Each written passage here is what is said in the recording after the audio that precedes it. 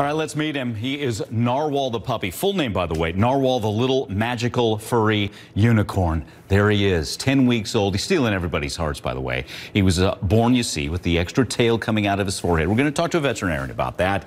And again, by the way, the name Narwhal, that's named after the whale with the tusks sticking out of its head. Narwhal, by the way, rescued from the cold. This is in Missouri over the weekend. The rescue center says he had a little bit of frostbite on one paw, but other than that, he's completely healthy. Narwhal's forehead tail does not wag, by the way. It does flop around from side to side, as you see him playing a little bit there. And the center already has more than 50 adoption applications for him, and I'm sure that number is going to grow. So let's bring in Dr. Duffy Jones, veterinarian with the Peachtree Hills Animal Hospital. You ever seen anything like that, doctor?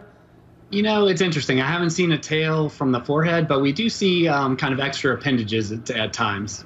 Okay, tail from the forehead. Is it connected? Will it wag? Will it continue to grow? Tell us about it.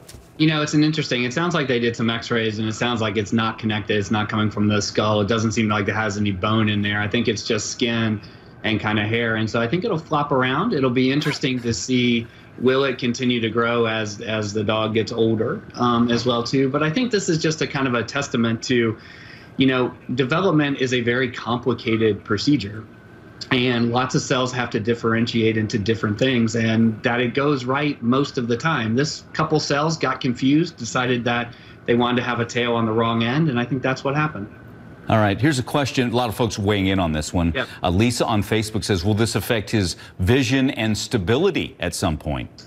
It really shouldn't. I think the only time it would affect his vision is that if it gets bigger and then starts to flop into one of his eyes, then I think we'd have to do something about it.